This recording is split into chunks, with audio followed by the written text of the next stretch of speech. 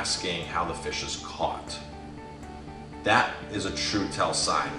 You know, for me, the way they grade, well, not for me, but the way they grade sushi fish, the quality of sushi fish, is by not only the freshness, but the visual appearance of it, the way fish is caught. So there's several different ways to catch fish, anything from one hook, one line, which is called troll caught or pole caught, to things where they string hundreds and thousands of hooks for miles long and the line sits there all day and it hooks fish. They sit there and they basically are stuck and stressed out on a hook all day, to just going in and netting everything. There's something called gill netting as well, where the holes are only a certain size and the fish will swim into the net, and the head gets so far and the fish can't go further, so when the fish retracts itself, the gills get caught in the net. Thus it's called gill netting. So these fish will sit in these gill nets for hours upon hours, half the day, and of course suffocating and dying.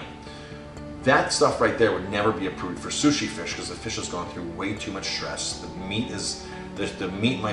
flesh might be battered up. So for example, when you see, Carl, when you go to a seafood counter, if you see the head on a wild caught fish like salmon, if the head is on it, it simply means that it was hook and line caught. If there's no head, it means that thing got mangled in some kind of net, in some kind of contraption. It got mangled and it's not good enough for you to see the whole fish. So that's a really good tell sign if you're out and about, as far as in a fish market, a fishmonger.